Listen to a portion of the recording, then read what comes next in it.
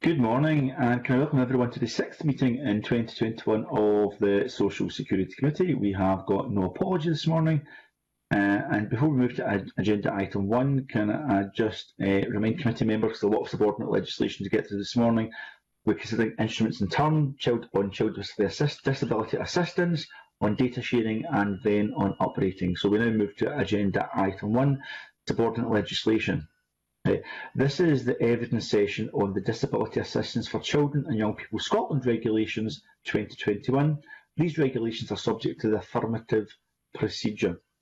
Can I refer members to paper 1, the note by the clerk, and paper 2 by Spice? And can I welcome Shirley-Ann Somerville, Cabinet Secretary for Social Security and Older People, and her officials, David George, Disability Benefits Policy Team Leader, Scottish Government, Kirsten Simone Lefevre, Principal Legal Officer, Scottish Government, and David Hilber, Case Transfer Policy Lead, Scottish Government. Can I invite the Cabinet Secretary to make an opening statement, and then we'll move to questions. Thank you very much, Convener. I'm delighted to be able to be here to talk about the regulations for child disability payment. CDP will be the first regularly recurring disability benefit to be delivered by Social Security Scotland, and it will make a significant contribution to the lives of disabled children and young people in Scotland, their families and their carers. We remain on track to deliver child disability payment in 2021, beginning with a summer pilot for new applications in Perth, Kinross, Dundee City and the Western Isles. In the autumn, we plan to accept new applications from children all over Scotland, as well as children who live abroad with a genuine sufficient link to Scotland. We have extensively co-designed the application process with people with lived experience of the current system, and will accept applications by phone, online, on paper or face-to-face. Our new digital service will allow applicants to complete the form at their own pace, which is a significant improvement over the paper-based forms offered in the current system. We will have local delivery staff in all local authority areas to provide pre-application advice and support, as well as support with the application process itself. We will not require any child or young person to undergo a face-to-face assessment. Our focus instead will be to help applicants to collect supporting information so that we can make robust, fair decisions.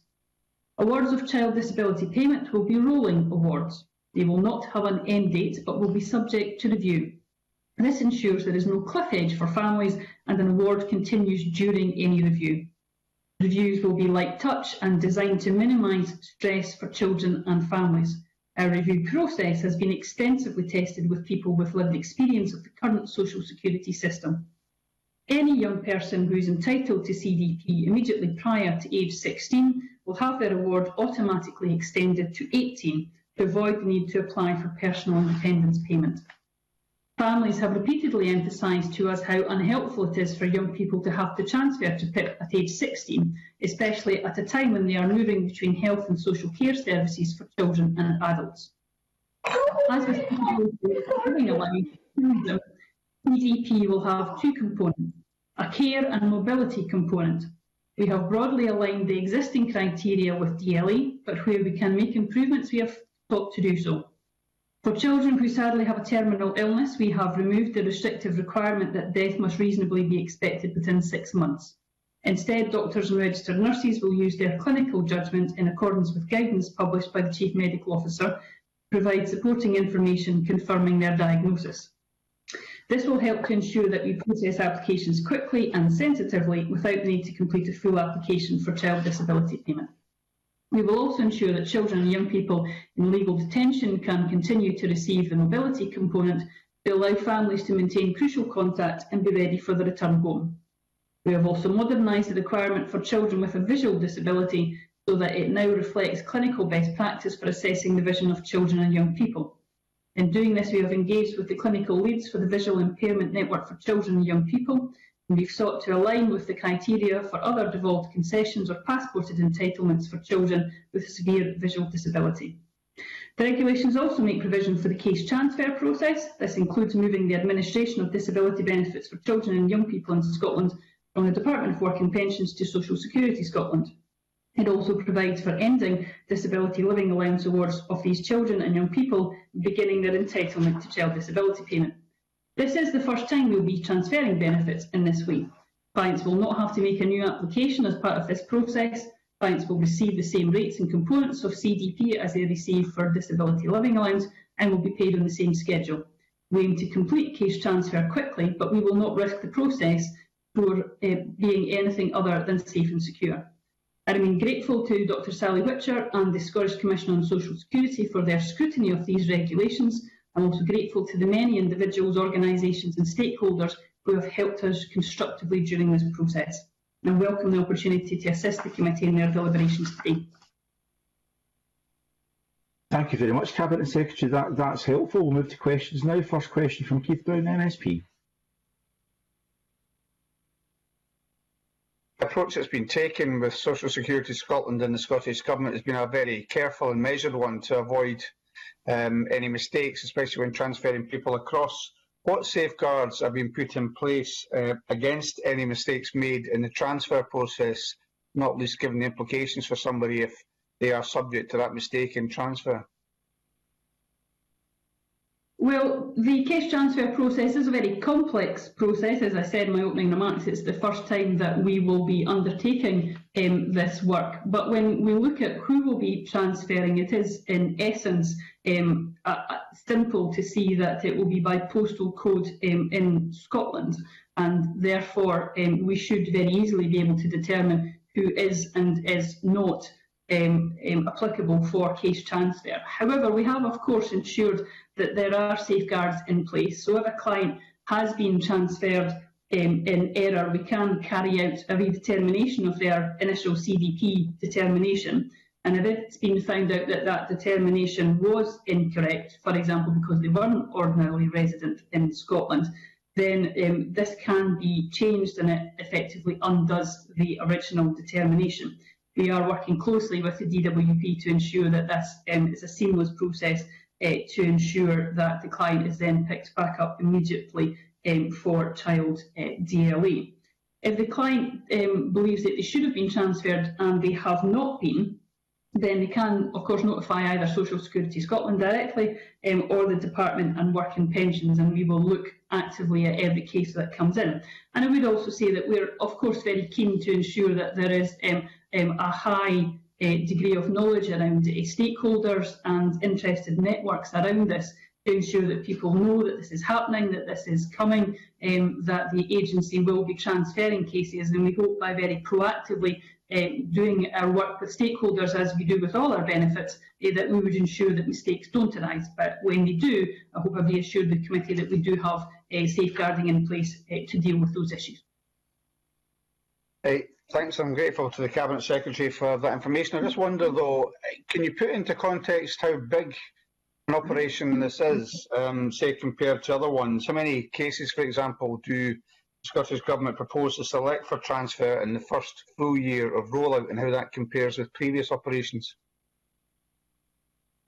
Well, as I said, this is the first time that we will be undertaking case transfer. Obviously, there have been case transfers within DWP previously from one benefit to another. It would be fair to say some of them have went more smoothly than others, so we're trying very hard to learn any lessons from that and to ensure that we make it as easy as possible.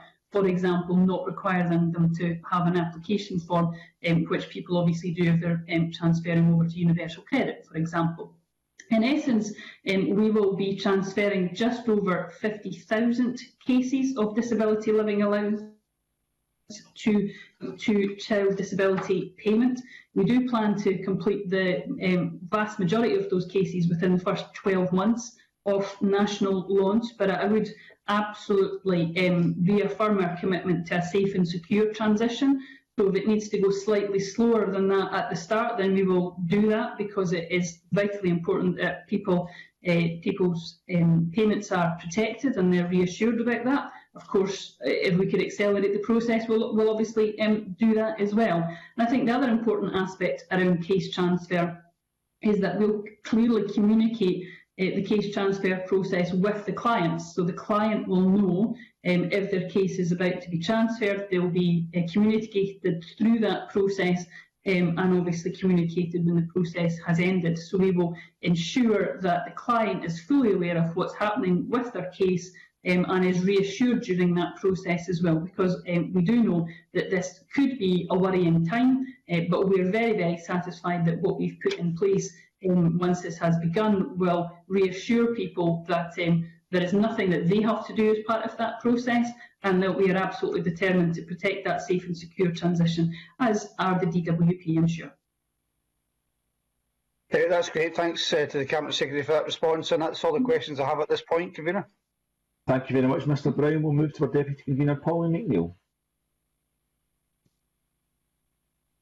First, can I welcome a number of the crucial additions in these regulations, particularly the automatic continuation of the benefit we award from age 16 to 18, and the arrangements for application by phone or face-to-face, I think, are really excellent provisions. I wanted to ask you about the incorporation of case law into the decision making. So we heard quite a bit from witnesses last week, where we know there's been a careful balance struck between where you can put succinctly case law into the definitions where possible, but where it's not possible, then the definitions have mirrored the language in the DLA regulations. So there's been one notable difference, and that is in relation to the language between the difference at night and throughout the night. So I wondered if that was intentional to phrase it that way, or could that be changed to match the DLA regulations? And we assume that it's government's intention to mirror DLA in case law and in the definition, or not?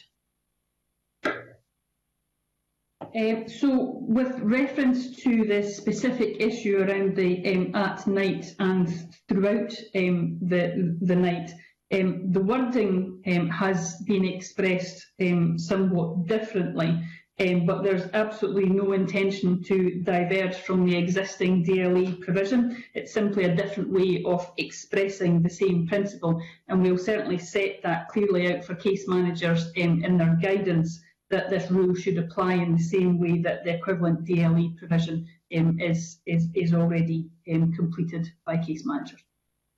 Thank you, that's really helpful. Just one other question on that. Would it be the intention, therefore, to incorporate any future case law into the regulations? So I suppose rather than giving a blanket answer, I think we have to look at this on a case-by-case basis to establish whether it requires a change in regulations or whether any future decisions can be dealt with adequately just through an update on a guidance. So I guess it would be premature to say one way or t'other about how that would be dealt with. But we do have systems in place that obviously monitor what would happen in Scotland, but also systems in place to monitor the tribunal decisions in the rest of the UK as well. And that's part of our continuing approach to ensure that we have a safe and secure transition, and that we're aware of not just what's happening in Scotland, but what's happening in the rest of the UK. And therefore we will look at all of that on a case-by-case basis. If it does need to come back in regulations, we will absolutely do that. If it can be done in guidance, then that can be done. And through all of this, of course, we'll have a very, very close working relationship with our stakeholders, and we do work closely with them so that we can determine their views also on how these things should be dealt with. We might not necessarily agree with them all the time, but I think it's important as we go through this process that we've had a really close relationship with stakeholders as we've developed these regulations, and that won't stop if committee passes these regulations today. That will obviously continue as they're put into practice, and we're working through how they work and also how flexible, if indeed they do have to be flexible, in terms of changes following any case law change. Can we just have a very quick follow-up, if that's okay? Yep. Would it be clear, Cabinet Secretary, then, if there was a significant departure in case law, that a future committee it would mean it wasn't adopted into the regulations, that a future committee and a future Cabinet Secretary, the committee could raise that with the government as to why there was, or to establish the reason for any significant departure in new case law if the regulations weren't adjusted to adopt the new case law. Well, I'd certainly expect any future committee to question what happens in the future to ensure that we're living up to what I've spoken about today, and for any Cabinet Secretary to be able to come forward and to determine that. I mean, obviously we welcome the scrutiny of the committee in this, because we want to get this right. We want to be able to reassure the committee, the stakeholders, and most importantly the people who receive these payments, that we're dealing with this fairly, and that we are listening and adapting where necessary. So I would think that would be a very important role that the committee, stakeholders, etc., would play in the future, to make sure that we're having that level of scrutiny as we go forward. Absolutely. Thank you very much. Jeremy Balfour. Good morning, Cabinet Secretary. Can I just follow up the Deputy Convener's question around this difference between at night and throughout the night? And I understand the comment that you've just made, that guidance will go to the decision makers. I suppose I still have a slight concern, Cabinet Secretary, as how this will be interpreted by tribunals. To remind members, I spent about 20 years on DLA and PIP tribunals, and it would seem to me, on reading this as a former tribunal member, that you're making the test higher in regard to how often a parent would have to be up through the night. Now, I appreciate that's not your intention, and I appreciate you don't want that to happen. But how will that guidance be understood or passed on to the tribunal service, so that we don't end up with a reinterpretation and goes against the policy of both the Parliament and government? Well, as I said, I've already stated our intent that there is no change to what should be interpreted in this, and that obviously the guidance will be very clear. The guidance, I should reassure again, I'm sure committee is aware, but is publicly available, so it's publicly available to stakeholders, to the judiciary, and anyone who will be looking at this. And we're very, very determined to ensure that how we make decisions and the basis of our decisions is publicly understood, both by clients all the way up to anyone that's through an appeals process. Obviously, the judiciary have an absolute duty to uphold their independence in all of this. But if we had, and I don't think we will, but if we had any change to how this is being interpreted, we could, of course, revisit this. And that's one of the aspects that we are very determined to do, is keep a very close eye on monitoring what's happening, about any changes that will be happening when this goes live and it's actually being used as a live benefit. And the monitoring of those decisions will be a very, very important part of that process. But as I said at the start, we have not intended, do not think there is, and particularly with the guidance behind the regulations, any change to this.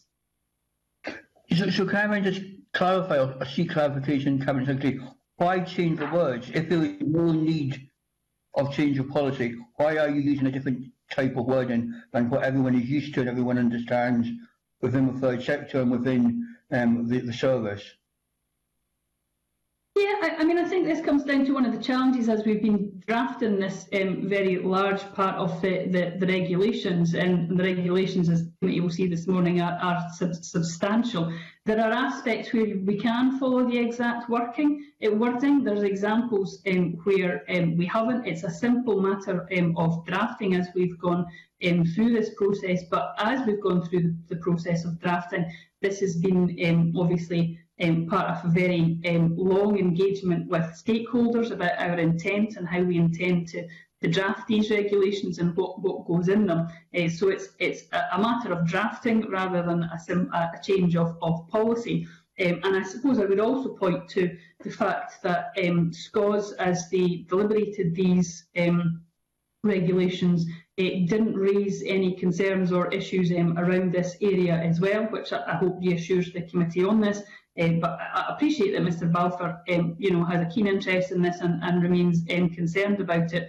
And I would again point to the fact that we will monitor this very, very closely to ensure that our intent is what's carried out. Thank you, Commissioner. Thank you. Great to move on, Jeremy. Pauline McNeill, bring you back in for the next theme. Thank you, Convener.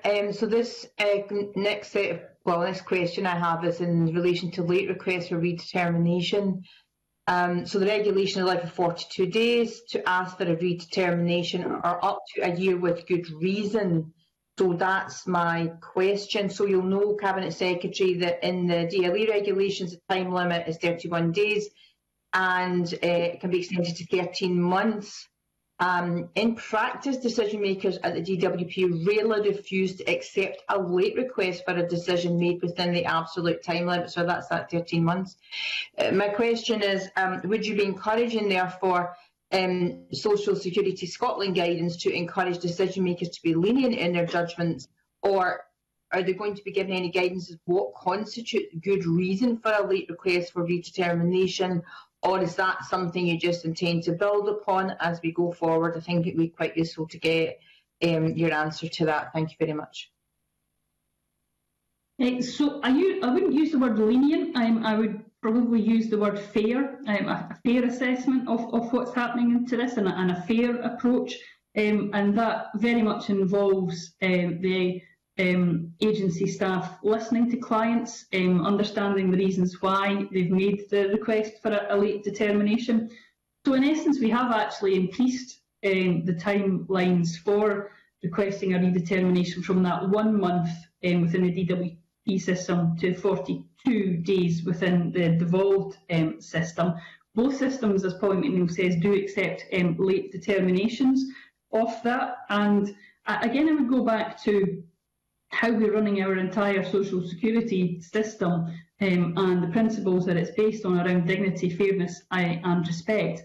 The case managers, decision makers aren't there to catch clients out and to make life difficult for clients. They're there, as I said at the start, to make a fair decision on this. This will very much be based on guidance, as the committee would expect, and I think that guidance will again reassure stakeholders and clients that this will be done very much in a fair manner. Obviously, with the guidance that we do within the agency, we try very hard to work with stakeholders as we draft that guidance to ensure that it's fit for purpose and that we do allow for fair decision making through that. And I would expect that work with stakeholders to be as productive on this issue as it has been on many other issues. But I suppose, again, the detail will be in the guidance that falls behind some of the regulations. But again, I would reassure committee that we work with stakeholders on the drafting of this, that the guidance doesn't just come up as a kind of fait accompli to stakeholders. And that's the way that we ensure that we make those fair decisions for people that genuinely do take account of a client's needs and a client's situations as we go through this. Because in essence, we all want to ensure that every individual who comes forward to the agency gets the benefits and the payments that they are entitled to. And we can only do that if we make the decisions in a fair manner. And that, of course, also involves any issues around late requests for redeterminations or a myriad of other things for that matter. So just wanted to be clear, so Cabinet Secretary, you're saying there will be guidance on the use of the 12 months and a reasonable use? There will be guidance on that? Yes, there certainly wouldn't be situations where case managers would be in a position where they're making that decision themselves without the ability to refer back to guidance. So we've made very, very good progress with the guidance that we have on this about what does constitute good reason. As I say, we've worked with stakeholders on that because we want to be transparent to stakeholders about how those decisions are made. So any decision that anybody would make on these issues would absolutely be based on the guidance that we've worked with stakeholders on as we've drafted it. Thank you very much. Okay, thank you, Pauline. Alison Johnson. Thank you, Convener, and good morning, Cabinet Secretary. I'd like to ask about the right to review. So can I ask, requesting a review for an award is obviously very important because a child's condition might worsen, or it may be that it comes to light that relevant information that should have been in the application wasn't. There's a lot of DLA and PIP underpayment at the moment due to worsening conditions not being acted on. So, I'm sure you'll agree that it's vital we get this right. But we have been advised by SPICE and by witnesses that there's no absolute right to a review in the Child Disability Payment Regulations. And the regulations say that ministers must make a determination if they believe it possibly may change the award.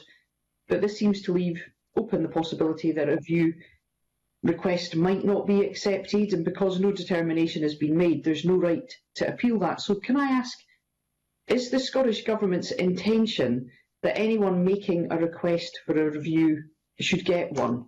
And if so, should that be more explicit in the regulations? So we have lowered the threshold as we've gone through this process around notification of a change of circumstances from a client, from probably to possibly, as Alison Johnson has said. And I think that's very important that we've got that threshold there, because it, in essence, sets an appropriate level for decisions to be made. If I could perhaps go through the process of this. So, for example, a client would report a change of circumstances to the agency. The client will get a fresh determination of entitlement following that, and that will tell them whether things will stay the same, whether they'll increase or whether they'll decrease. The client has a right to request a redetermination or indeed an appeal if they wish to at that point. So I think it's important to have a process where case managers have a level of threshold that they will look at to make those decisions. And as I say, we've changed that from probably to possibly, which changes that threshold. But if a case manager has determined, for example, that there shouldn't be a change in an award, and has that determination of entitlement that goes out saying things will stay the same, as I said, that the client will have the ability to request a redetermination or indeed an appeal if that's a process. So hopefully that reassures the committee that a person can go back and challenge. And again, I would go to one of the key points around how Social Security is working, and that it is actually there to ensure that an individual gets the maximum benefit that they are entitled to. And that's one of the responsibilities of case managers as they go through this, is to ensure that someone gets the maximum that they're entitled to. So we're not out there, and case managers aren't sitting there with guidance to look to minimise awards or to look to minimise someone's ability to come forward. What we actually want to do is encourage people to come forward with change of circumstances, and encourage people to know that there is a system out there that they can trust and will be supported as they go through that process, so that they will get what they're entitled to at the end of it. So hopefully that kind of reassures Alison Johnson that the way that the system is entirely built, right from the principles in the Act all the way through the guidance that case managers will have, is to actually challenge themselves to see what the client is entitled to, and to ensure that they do everything they can to get the maximum that a client is entitled to. Yeah, I very much welcome the Cabinet Secretary's language, and determination that we should be seeking to optimise people's incomes, make sure that they do receive what they're entitled to. So just for absolute clarity for the committee, you're saying that there's no danger of a child's condition worsening and it not being possible to obtain a review? Well, I think section 52 of the Act, I think, sets out the circumstances in which we should make a determination without application. And once that threshold is met, we're under a legal duty to go on to make a further determination. So we have within the Act that was passed, the thresholds and the circumstances that are in there. The regulations set out this change that we've made as we've drafted the regulations from probably to possibly. And again, I go back to the way that the guidance and the entire ethos of the agency is set up to ensure that people will get the maximum that they're entitled to. On the probably and possibly issue, the Spice briefing and witnesses have raised the issue of whether the duty to act on information that could possibly lead to a change of an award could, in practice, result in frequent reconsiderations of a child's award, in contrast to the policy intention of rolling awards. Are you satisfied that this isn't going to be the case? Yeah, and I think this is an interesting point, because what we're trying to do is absolutely ensure, as I've said in my previous answer, that we give the maximum opportunity to allow people to come forward with changes to circumstances and have redeterminations if that's required. But we're also very aware that because of people's experience of the current system, they find any review process stressful and a very anxious time. So while we will look at these options as we go through, we've been really clear that we won't review clients' awards unnecessarily because we want to reduce that stress. So if we decide to review an award early, we'll have to give the clients reasons about why that's the case and why that's happening. And case managers, again, I go back to the guidance, will have very clear guidance about how to handle relevant changes of circumstances. So, for example, we've been very clear that changes such as moving into work, which might not be entirely relevant to the vast majority of people on CDP, but I give this as an example, changes such as moving into work won't automatically result in a loss of entitlement, because we've recognised that there are concerns in the current system about how there are assumptions made, for example, by moving into work. So this is a balance that we've got to strike in here, but we're very clear that what we are building is a system where people are encouraged to come forward so they get the maximum entitlement, but that the agency doesn't step in and review unless there is a reason for them to do that. And as I say, we have to justify that reason to the client as well, and we'll monitor the amount of times that we come in early and review an award early as well. So again, we'll be transparent about how many times this happens so that we can ourselves challenge ourselves, but I'm sure stakeholders and others will challenge too if we feel that we're doing that too often, because that's absolutely not the intent. So we'll monitor that really closely. Can I just one final quick question on the question of new information with respect to the specific issue of missing information? Will there be a clear process for the parents or guardian to ask for a review on the grounds that information was missing for whatever reason the first time round, for that information to be provided? Well, if information comes to light that wasn't available when a decision was being made, for example, that would actually entitle the child to a higher award, we can revisit that earlier decision to correct that. That's entirely consistent with what's in the Act, and that would be in place for us to be able to work that through. Thank you. Thank you, Convener. Okay, thank you. And apologies to Mr Balfour. We're pushed for time, not able to let you in at this point, and we'll move on to the next theme. Tom Arthur.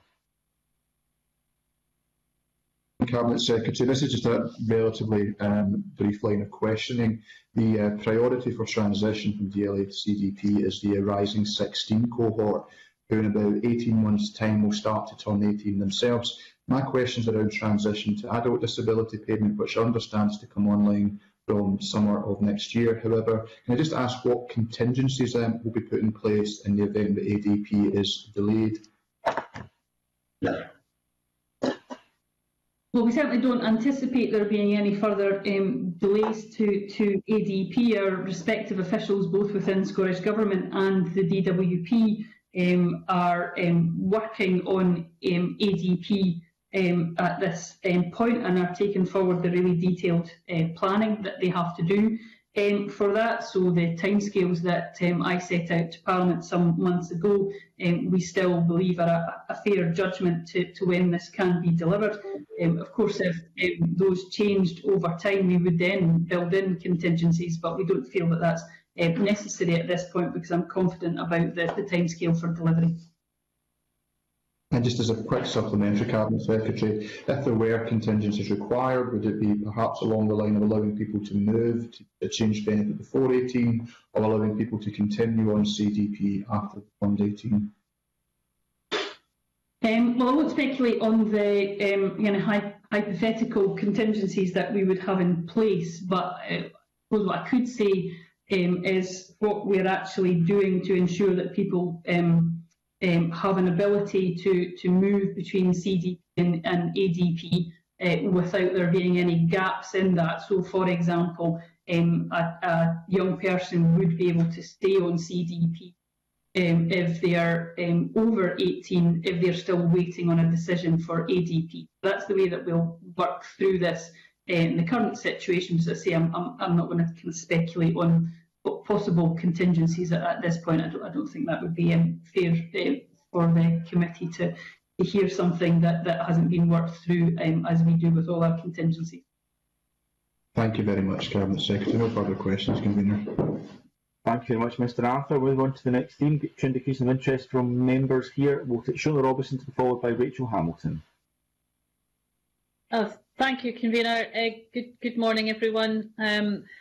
Just on the pilots, Cabinet Secretary, first of all, very pleased that Dundee has been identified as a pilot. Can you say a bit more about how information from the pilot will be gathered and used to inform the national rollout?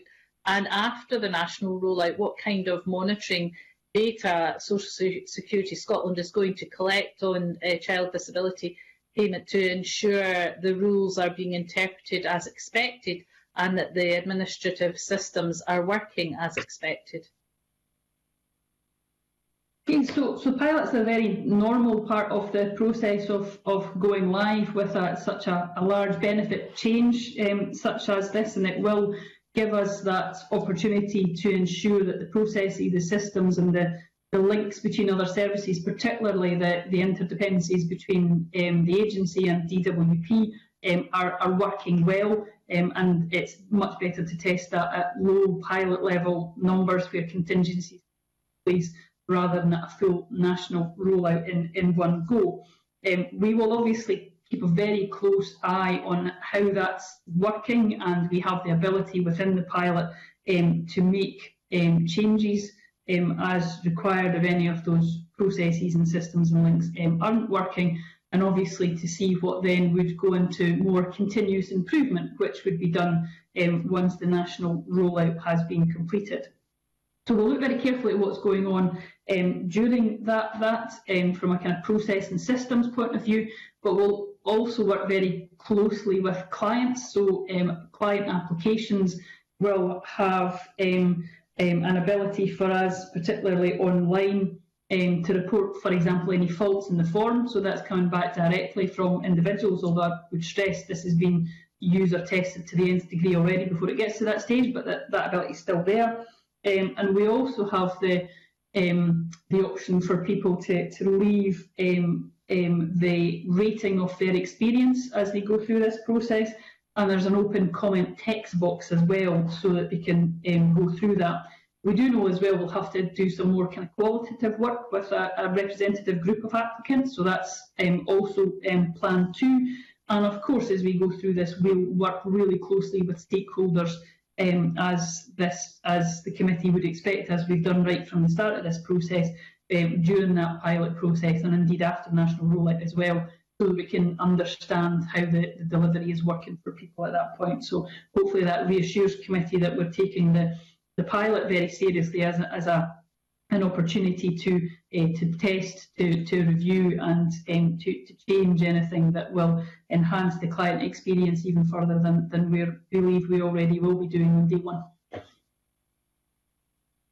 Thank you, that's very helpful. I was about to ask you about the evaluation and stakeholder involvement, but you've answered that extensively.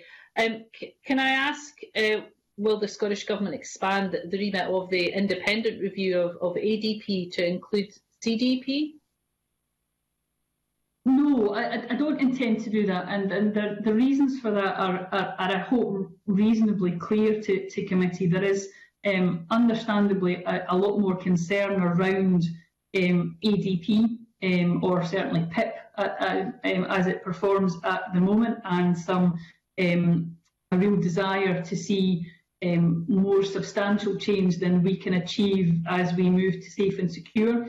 When we're looking at CDP, the main issue which comes back is around making the application process easier and simpler for people to understand, and we believe we've done that through the changes that we've made already. I do appreciate that there's some stakeholders that want to have a kind of wider review that might look at like whole life benefits, etc.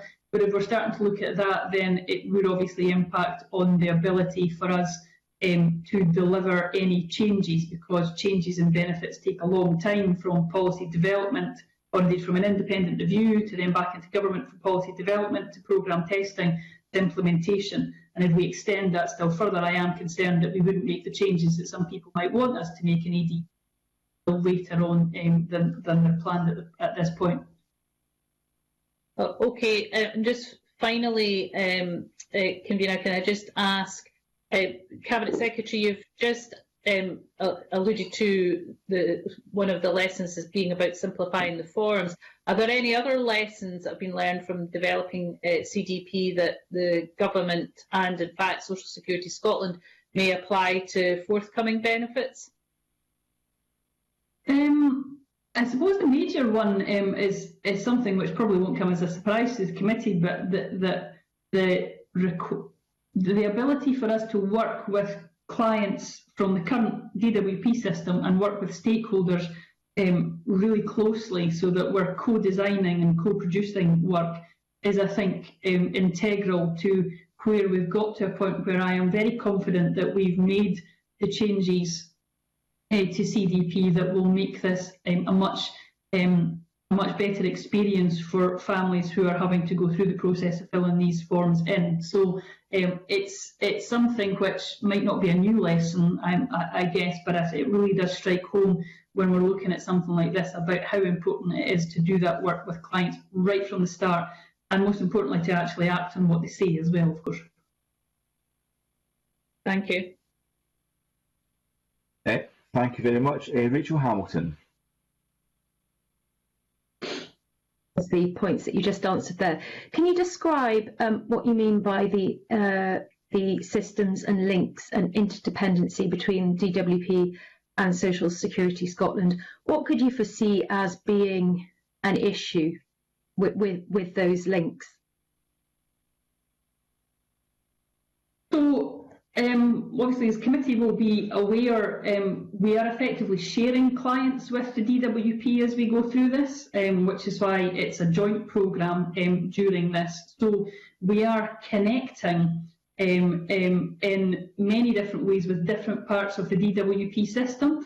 Some of those systems are quite frankly quite old, and some of them are newer, and all of those interdependencies must join well together, seamlessly together actually, because that is how clients will receive, for example, passported benefits and entitlement that are still reserved, or indeed ensure that the DWP has knowledge of, a pure and simple fact that actually an individual has been given an award of CDP, and therefore a myriad of things have to still happen in the reserved benefit section for this to work. So it's a really complex piece of work. This isn't just a one information system going back and forward between the agency and the DWP. It's a very complex relationship and a great number of interdependencies as well. It's not, the DWP system isn't one system that just sits there. It's a myriad of different systems, and of course we need to connect with HMRC, for example, as well. So there's a number of dependencies that we have with different parts of government that need to be tested as we go through this, as indeed would happen if the DWP introduced a brand new benefit and it was linking into different parts of the overall DWP system. Okay, but in general, I suppose my point is, do you foresee any issues with the interdependency of, you talked about the old systems, I presume you mean software systems, but obviously there's that link as well, that human link, but do you see any issue with data transfer? Well, I think this is what comes down to the work that has to happen between the DWP and Social Security Scotland way before benefits actually get to a go live process, so that we're testing all those abilities. And I go back to the fact that this has to be a joint project where the DWP are working as hard as Social Security Scotland to ensure that those are working. So we've tested extensively with the DWP to test all those links, but there's only so much that can be done before a system goes fully live. So you can take testing to certain points, but other aspects have to be done in the kind of live system. So I'm very confident that the work that both the agency have done or the programme has done and the DWP have done means that it's working well. We certainly don't anticipate any problems. Everything is going through the procedures and gatekeeping at all levels to ensure that it's working well. But you have to have that live system as well, and that's why we have the pilot. So if there are any issues, it's on a small number of cases that can be dealt with manual workarounds, for example, until those have been sorted out. But it's just, we don't anticipate that. Yeah, thank you. And that leads me nicely on to some of the areas that the witnesses, concerns, I suppose, that the witnesses brought up, which no doubt you will be aware of, which is actually getting the right data, actually collecting the right data. So to make the pilot worthwhile, they wanted to see or be reassured that that the remit was correct. So, for example, they said they wanted to know why claims were being refused, whether requests for reviews are being turned down to ensure that Regulation 31 is working. And so I just wanted to give you the opportunity to reassure those witnesses that the right data is being collected.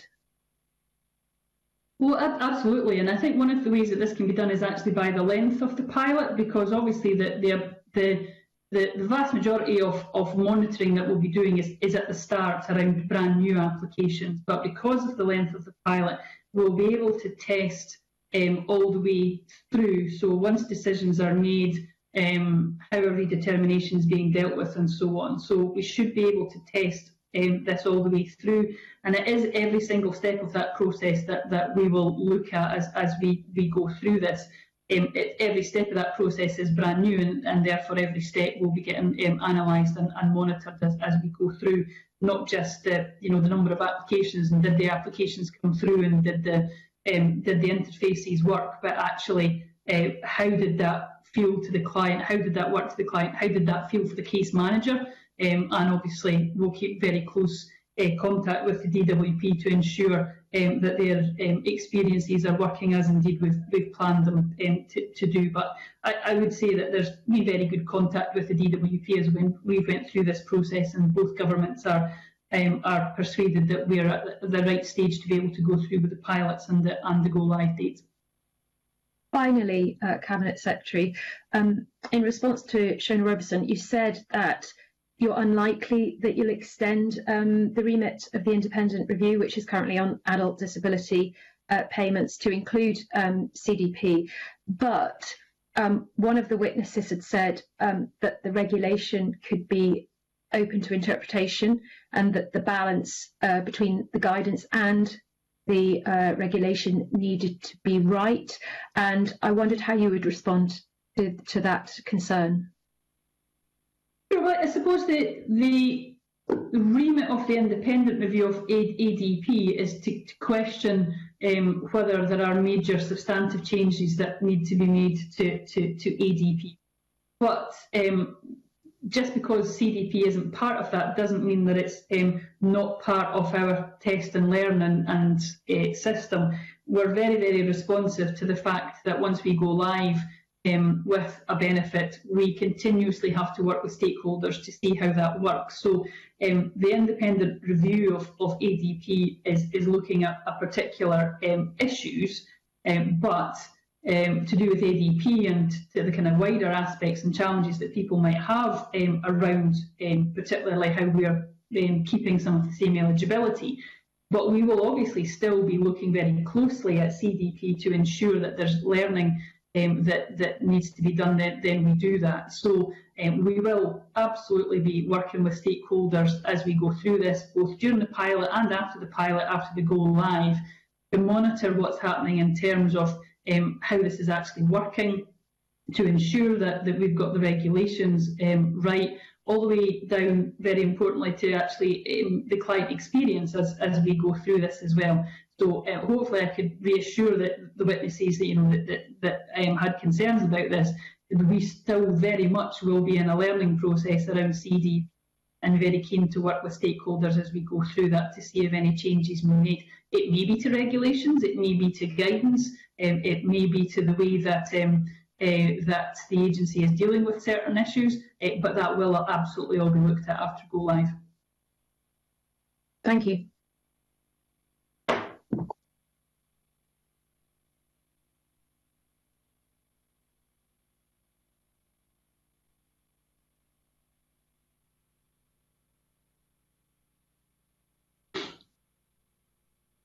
Just checking, you want to still come in, Jeremy? No.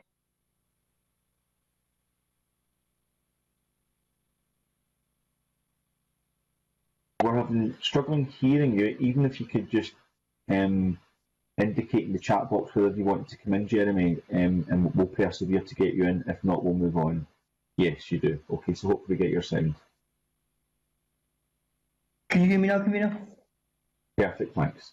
Good, thank you. Thank you. If I can move us on slightly, Cabinet Secretary, just to another point that has been raised actually of a cross-party group on disability, and this is kind of looking forward to where we go next, and that is around when a benefit comes to an end or a change of circumstances happens, that the benefit will come to an end.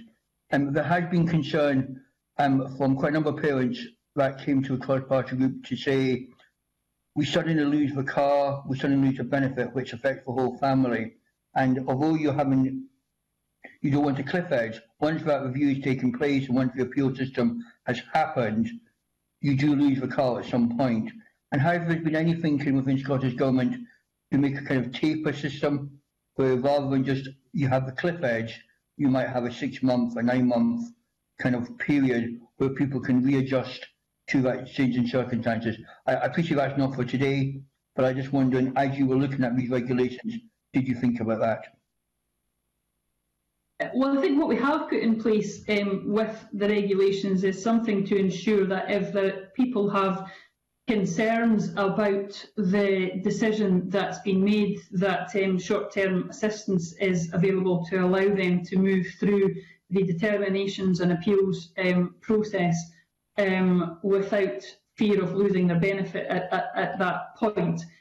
So therefore, an individual can be reassured that they can go through that process and still be receiving the payments that they were entitled to before any change was made in entitlement from the agency. that would include as well the Motability car as we go through that too.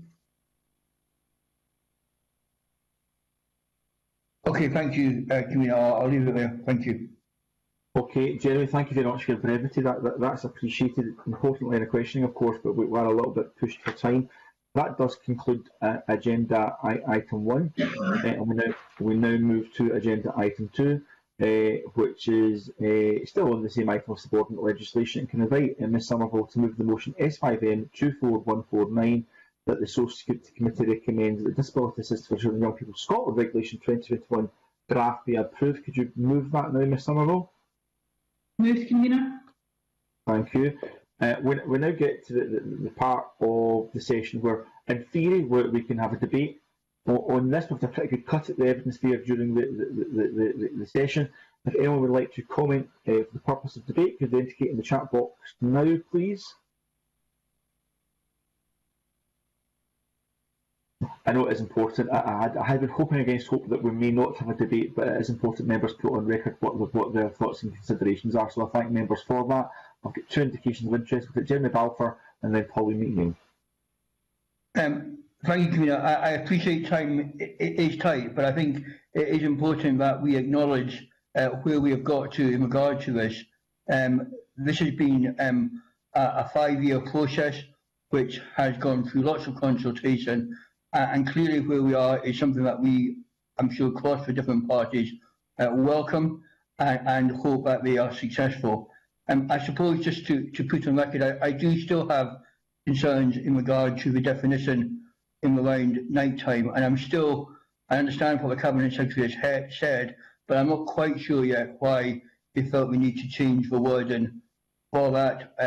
Everyone understood it, it has been working well for the last number of years, and so I do think that may have to be revisited at some point. The other area that I'm still have concerns around is in regard to reviews taking place by the new agency.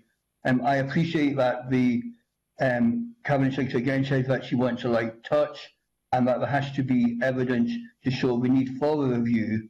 However, it is still unclear to me when a review would take place, where would that evidence come from to start that kind of review, and will the agency have to go on fishing trips?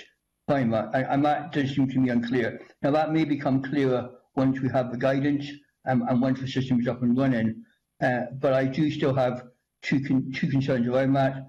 But in general, Convener, I welcome these regulations. I hope they will give the security that children and their families require, and look forward to seeing them working in practice over the next number of years. Thank you.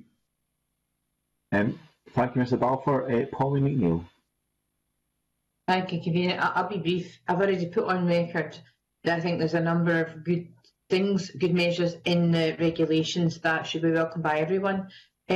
Just to emphasise, I think it's important for a future committee to keep an eye on any divergence there might be on future case law in relation to the regulations, and the question that I put to the Cabinet Secretary as to the phrase on redetermination being allowed for the 12-month period as opposed to the 42 days, as to what will in time be put in the guidance as what a good reason would be in order to have a late redetermination. But with that, I'm absolutely happy to support the regulations. Thank you, Convener. Okay. Thank you very much, Pauline. Maybe just a brief comment from myself before I bring the Cabinet Secretary back in if she wants to respond to some of that before we conclude. I think the way this committee and the Scottish Government and stakeholders have engaged with the rolling out of the new child disability payment bodes well for transforming Scotland's approach to entitlements for those living with disabilities across all age ranges, not least of all adults living with disability, which will be coming shortly. So I think we're in a very good place.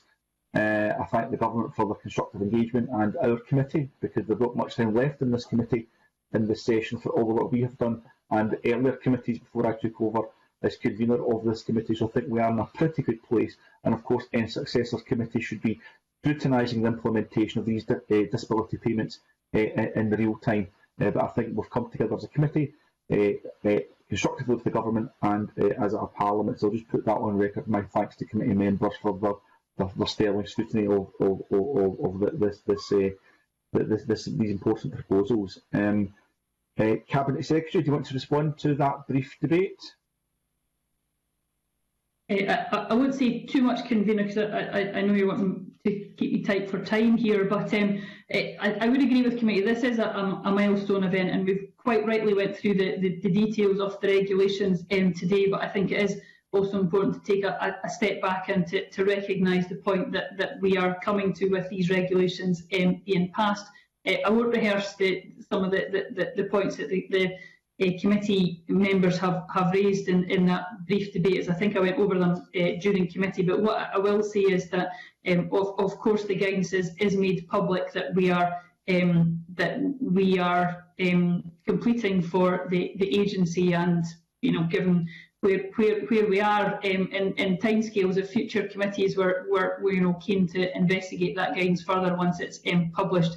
Then, of course, as I say, we are very keen to be very transparent about that and ensure that people are reassured about how we're putting these regulations into practice. But that's, I suppose, something for the next committee and potentially for whoever holds this position after the election, if it's not me. Okay. Thank you, Cabinet Secretary. You have joined us slightly later in this meeting, so you will be returning. But just for the moment, can I ask the committee, are you content to recommend approval of this instrument? If you're not content, could you indicate in the chat box?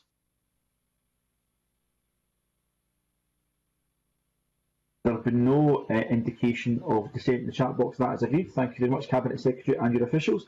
I'm going to move to agenda item 3. The committee will now consider the Disability Assistance for Children and Young People Consequential Amendment and Transitional Provision Scotland Regulations 2021 SSI 2020/73, which is subject to the negative procedure. The purpose of the instrument is to allow the child disability payment to be treated in the same way as child disability living allowance for devolved passported benefits. Members will also want to be aware that the Scottish Government intends to lay amending regulations tomorrow to correct an ambiguity in the definition of care home. Can I ask members if they're content to note this instrument? Again, if you're not content, please indicate in the chat box.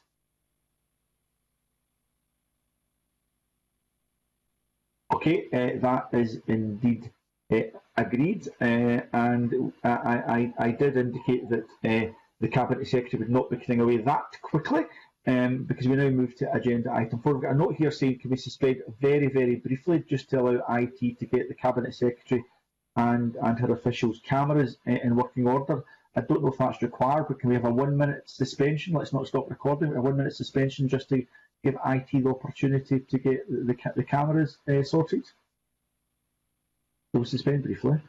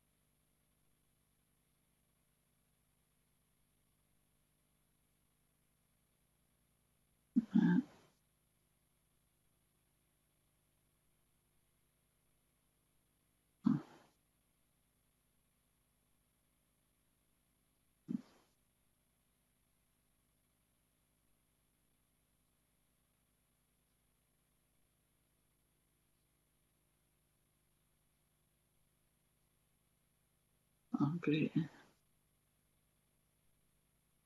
I've got to clock in.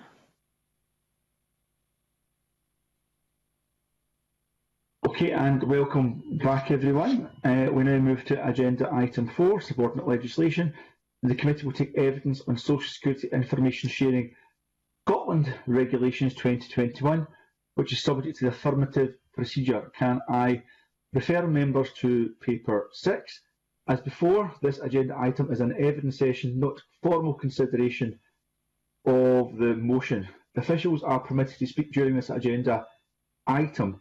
Once we move to the next agenda item, formal consideration to move to approve, including in a debate that will only be members and the Cabinet Secretary who will contribute. So can I welcome back Shirley-Ann Somerville, Cabinet Secretary for Social Security and Older People, and her officials Andrew Hiskett, Information Governance Policy Officer, Scottish Government, Ryan Lawrenson, Product Owner, Scottish Government, and Susan Robb, Solicitor, Scottish Government. So welcome back, Cabinet Secretary, and can I ask you to make an opening statement once more?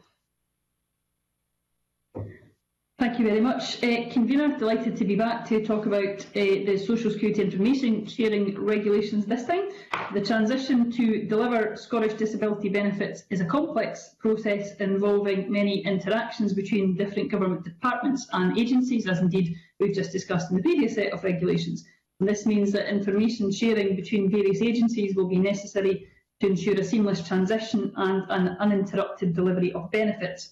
There are two main reasons for this. Firstly, it will be essential for Social Security Scotland to work together and share information with other agencies, such as local authorities, to enable individuals to receive all the benefits that they're entitled to from those agencies. These are referred to as passported benefits and include entitlements such as council tax reductions and the blue badge permits. Enabling local authorities to request information about an individual's disability benefit entitlement from Social Security Scotland reduces the burden on individuals who would otherwise have to prove their entitlement by themselves, making it easier for them to apply for and receive passported benefits. It also speeds up the application and review process for local authorities, helping individuals get the support they need sooner. The second reason information sharing is critical for the delivery of the new disability benefits is to ensure that Social Security Scotland is equipped to access information supporting an individual's application or review for a disability benefit. Supporting information may be supplied by the individual, but Scottish Government is committed to supporting individuals who apply for benefits by gathering this information on their behalf if they choose to do so. This option makes the application or award review process less onerous and costly for the individual. Having access to all of the relevant support information will enable case managers to make an appropriate and an informed decision on an individual's case, which minimises risk for consultations.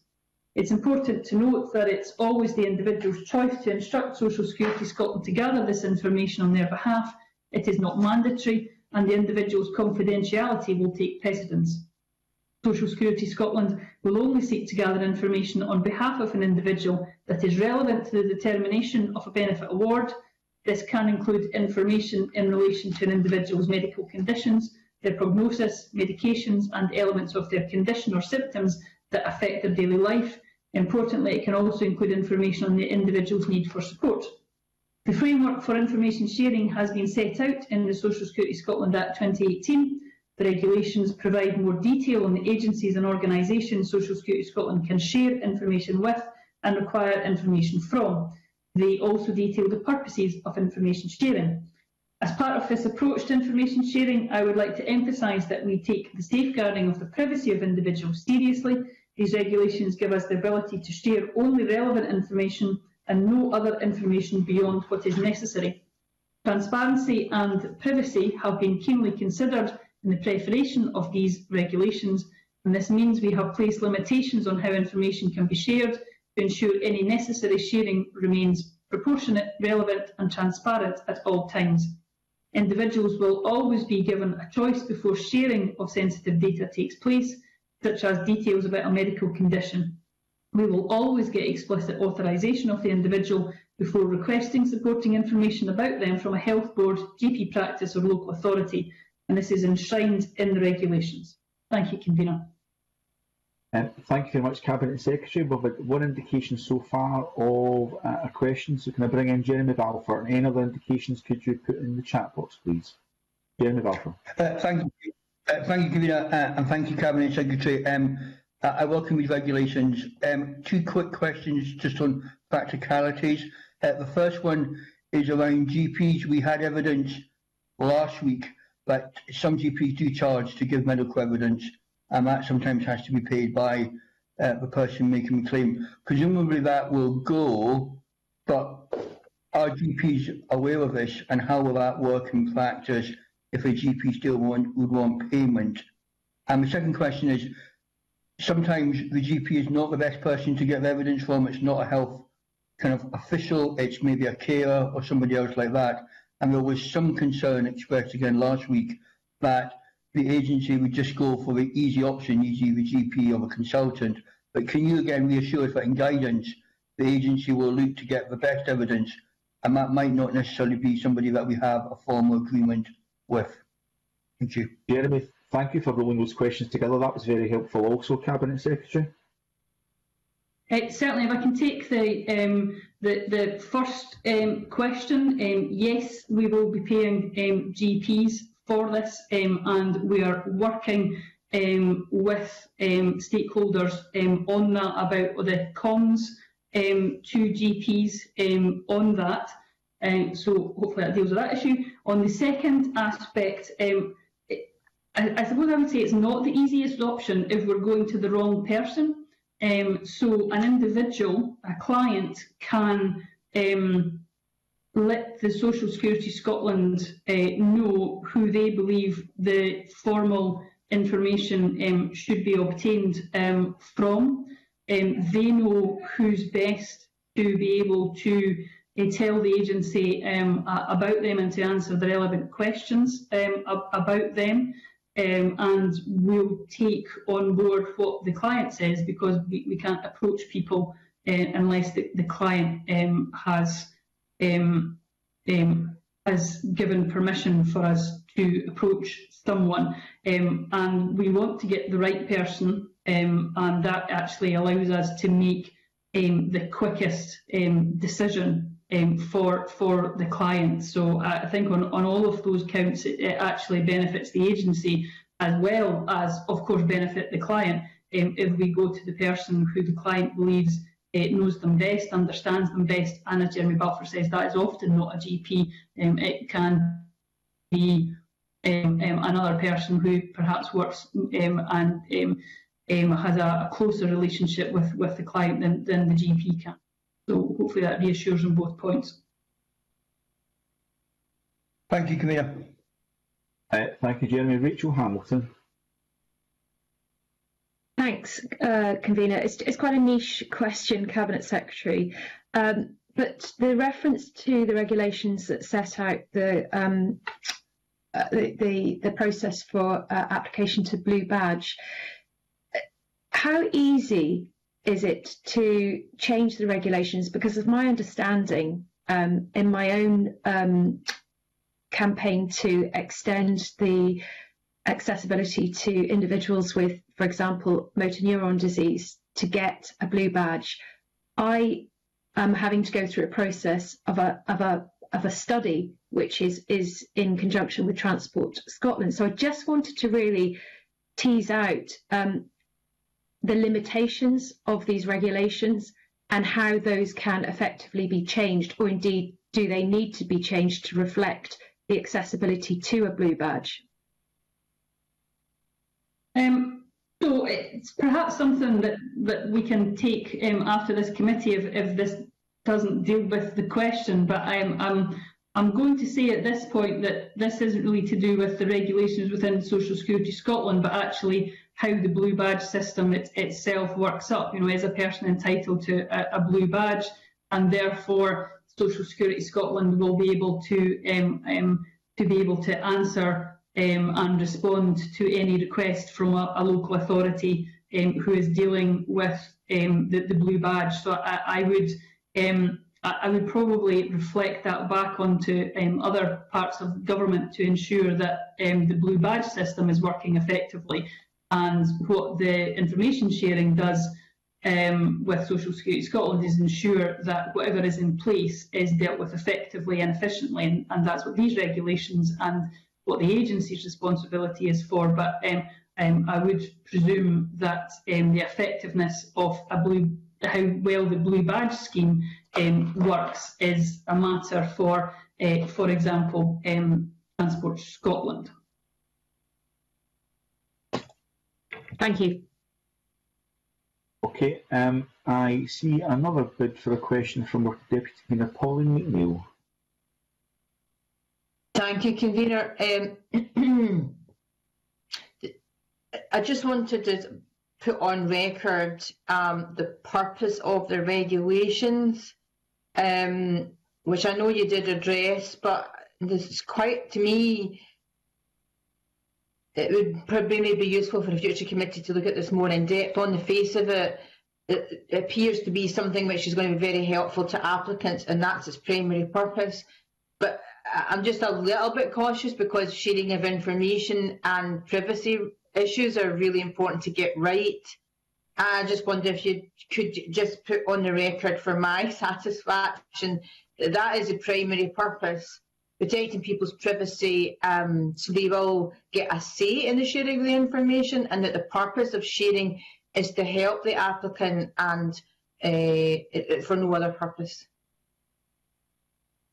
But absolutely, it's there to assist the client as they go through this journey. I mean, I suppose if you can imagine what it would be like if we didn't pass these regulations, in that the client themselves would then have to go to different agencies to get the support and information that they require. The client would have to also put extra work into their ability to get passported benefits and so on as well, rather than that being a process where it's shared. But I absolutely take Pauline McNeill's point that the sharing of information is something that needs to be taken really seriously and should only be done when the clients are aware and have agreed for it to be happening, know the reasons for it happening, and for them to have an ability to share any concerns that they have for that. So I would absolutely associate myself with the remarks that she made there.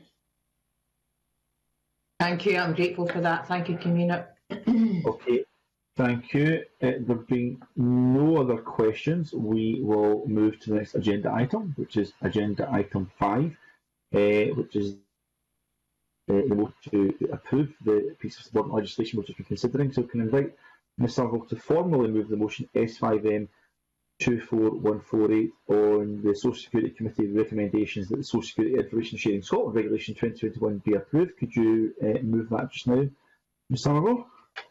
Move, Convener. Thank you. Again, it's procedural, and hope we will not be having particular debate on this issue, but I don't want to stifle debate. Anyone wishing to make any comments at this stage, could you indicate in the chat box? Okay, I don't see any wish to do that. I suspect then there's no requirement for the Cabinet Secretary to sum up at this stage, given there wasn't a debate. Thank you. Can I ask, is the committee content to recommend the approval of this instrument? Again, unless I see dissent in the chat box, I'll assume that's approved. Okay, that is approved. And we move to agenda item 6. And the committee will take evidence on 2 affirmative instruments together. That is the Social Security Operating Scotland Order 2021 and the Social Security Operating Miscellaneous Amendment Scotland Regulations, also 2021.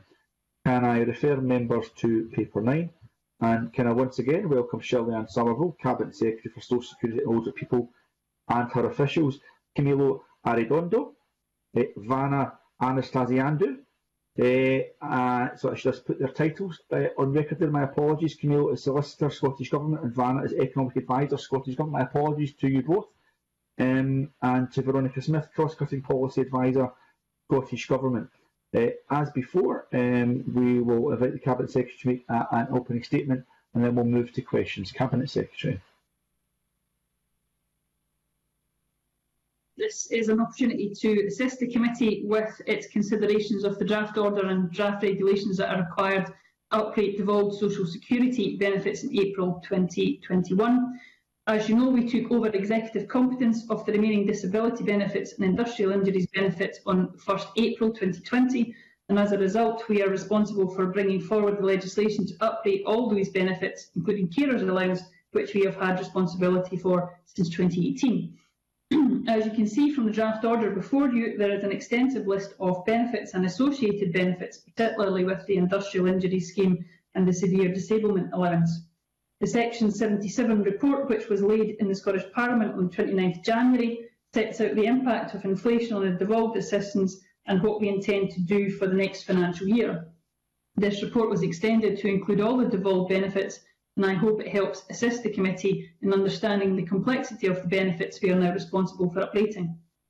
As required under agency agreements with the Department of Work and Pensions, the draft order updates these benefits through the updating policy of September CPI, which was 0.5% this year. The only exception is the industrial death benefit, which is a form of pension, which is to be updated by 2.5% under the triple lock guarantee.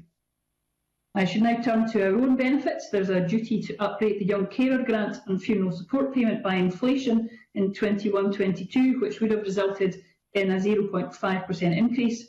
However, due to the exceptional circumstances arising from COVID-19, I decided to increase not only young carer grant and funeral support payment, but also the Best Start grant, child winter heating assistance and job start payment by 1%. Scott, in its published report, stated that they welcome this decision. It reflects information that we have sourced on the impact of COVID on some low-income households, and it maintains and slightly enhances the system's contribution to the realisation of certain human rights and the reduction of poverty. I also note that Scott questioned the implications of this decision for the Scottish Government's long-term policy to uprating. I would like to take this opportunity to re-emphasise that our annual uprating policy is unchanged and remains focused on ensuring that payments keep pace with price inflation as reflected by the September CPI. However, I think the committee would agree that we are in exceptional circumstances this year with the impact of COVID-19, and I wish to respond accordingly and provide a 1% increase. In the budget session 2 weeks ago, we discussed the other measures the Scottish Government has taken to support people during this time, and this 1% increase should be seen as part of that overall package. The draft regulations before you will bring this 1% increase into effect, other than from the job start payment, which will be increased administratively. Carers Allowance Supplement Statement within the Section 77 report confirms that the supplement will be updated by September CPI of 0.5%. Section 81 of the Social Security Act does not allow the payment to be increased higher than the rate of inflation. However, this supplement, together with the Carers Allowance, will provide recipients in Scotland with up to £462.80 more a year than equivalent carers in England and Wales in 21-22. Combining Carers Allowance and Carers Allowance Supplement, this gives a total investment of £348 million in carers through Social Security. And finally, I hope that next year, when we revisit the annual uprating process, the worst of this pandemic will be behind us and the measures we have introduced will have made a real difference to people's lives. Happy to take questions, Convener. Okay, thank you very much, Cabinet Secretary. Can I just check, does any member have any questions to raise at this point? Alison Johnson has indicated, along with Rachel Hamilton. Alison, we'll take you and then we'll take Rachel. Thank you, Convener. Thank you, Cabinet Secretary. I'd just like to understand why Best Start Foods doesn't go up at all. You know, so in effect, that is a real terms cut, surely. So Best Start Foods obviously replaced the UK-wide Healthy Start vouchers in Scotland. When we first introduced it, it was increased by 37%. And should be seen both within that introductory increase, but also the fact that Best Start Foods doesn't stand alone. It's not the only support that people might be entitled to. We obviously have a Best Start grant and particularly the Scottish Child Payment as well. And when we look particularly at the other work that the Scottish Government is doing with in relation to the impact of COVID, there's a number of other aspects of the Scottish Government's work that will benefit those who will be receiving Best Start food. So for both the introductory increase and also the other work that's going on within government, particularly around the Scottish Child Payment, I looked at this in the round rather than simply just looking at Best Start foods in isolation. Thank you, Convener. Thank you. Thank you, Alison Johnson. Rachel Hamilton. The situation where the uprating wasn't carried out on the Scottish Child Payment in February, but 21-22, I think I'm correct there. Will this have any impact on any future decisions on comparable benefits that might be brought forward by the Scottish Government in terms of that approach? So with apologies, I missed a bit of Rachel Hamilton's question. I could see her, but I couldn't see part of it. So I'll, if I don't get it right, you can tell me again. We took the decision around the Scottish Child Payment because it was being introduced in February, not to uprate it at this point, because the important aspect that we need to be concentrating on around Scottish Child Payment is actually dealing with the applications, processing those and getting them out for payment, rather than making changes to the programme and changes to the ways of working in the agency that might have detracted from the work that we are doing in dealing with the applications that are going through just now. So that was a decision that was taken around the Scottish Child Payment because of the circumstances that we're in, and because of the circumstances of I suppose, the timing of what's happening, and we would take any other decisions for any future benefits based on the issues that are impacting on that benefit at this time. So this is to do with the Scottish Child Payment, when it's coming in, and the number of applications we are due to get through, and our wish to concentrate on that rather than making changes to processing at this point. So hopefully that answers the question I have. Yes, it does. Yes, and just to add to that, but for the comparable situations that don't involve a pandemic, you will have a stakeholder engagement to inform you of how that how it could benefit an uprating on any future benefits. Is that the case? Well, as we go through the uprating process in future years, obviously the Scottish Child Payment will be uprated. Our decision on how we were to deal with the uprating of the Scottish Child Payment was something which we looked at as we moved through different committee sessions in the past, and once the Scottish Child Payment is up and running, it will of course be part of the usual uprating decisions that we make on a annual basis. So it's not actually consulted on annually, I suppose. It's done if you go back to the principles of the uprating. The uprating is there because we need to keep uprating by price inflation each year. That's how we've determined that we'll do it. Stakeholders may have opinions on that, and that's part of the budget process rather than the uprating process. So hopefully that kind of splits those two aspects off, where we don't consult on the uprating, but of course we'll obviously receive the views of stakeholders if they wish to make them. Thank you. Okay, thank you.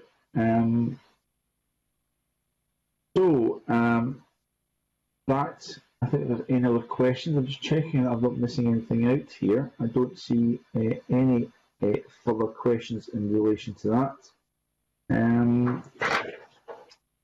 I'm just, can I just check with the clerk the next matter we're doing? Are we moving to approve this now? Could you just drop in the chat box? I've just lost my thread a little bit. My apologies.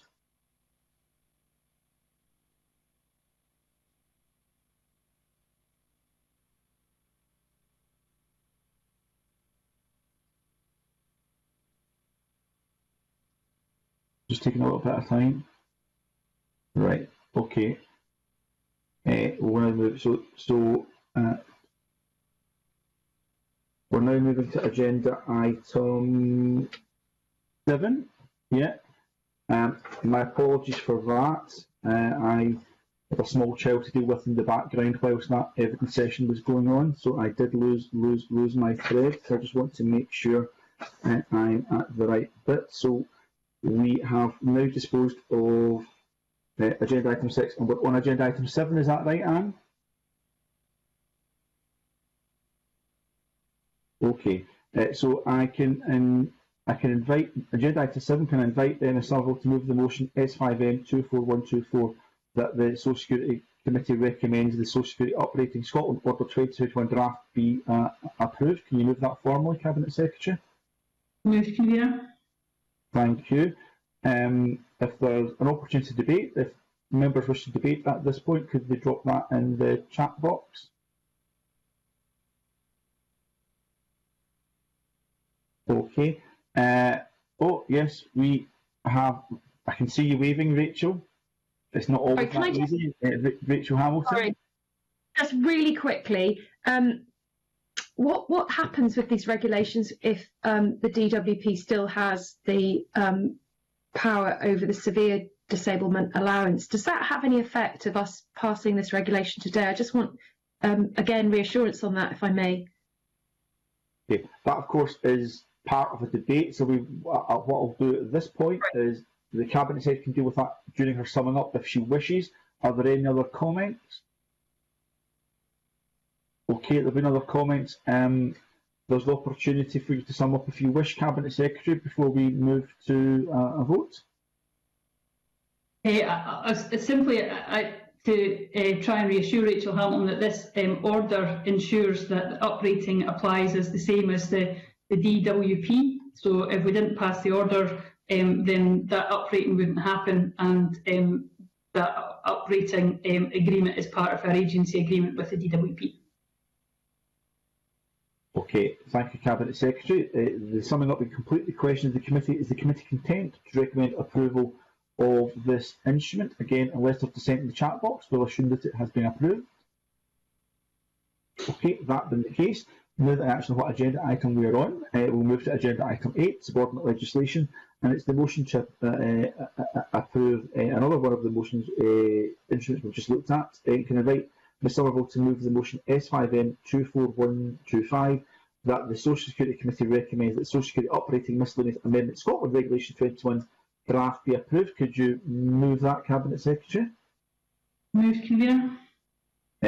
Again, there's the opportunity for a brief debate if members wish to do so. Would you indicate in the chat box if that is the case?